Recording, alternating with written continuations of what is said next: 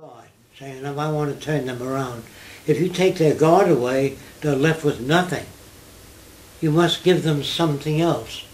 You must tell them that the God they worship is not a guy that makes people suffer or plants disease. That's man's interpretation of God.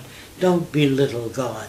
Don't make him, don't produce a pinhead, a guy that gets angry, makes floods. That's not God. That's some jerk who can't conceive of how all this came about. But the scientists say, I don't know where this came from.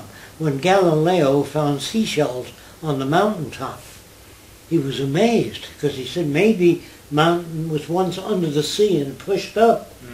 So he took it to the Catholic Church because they believed. And he said, why is there seashells on the mountaintop?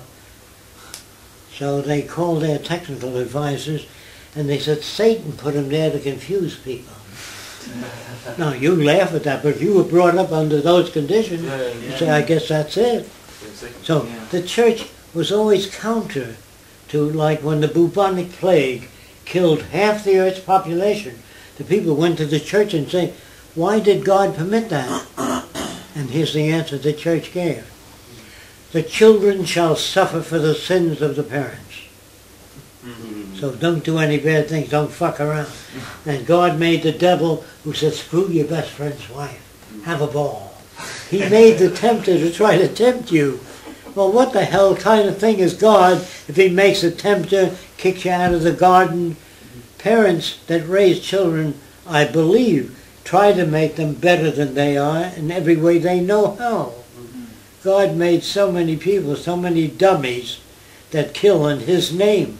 More people were killed in the name of God than all the wars combined. So how can you respect religion?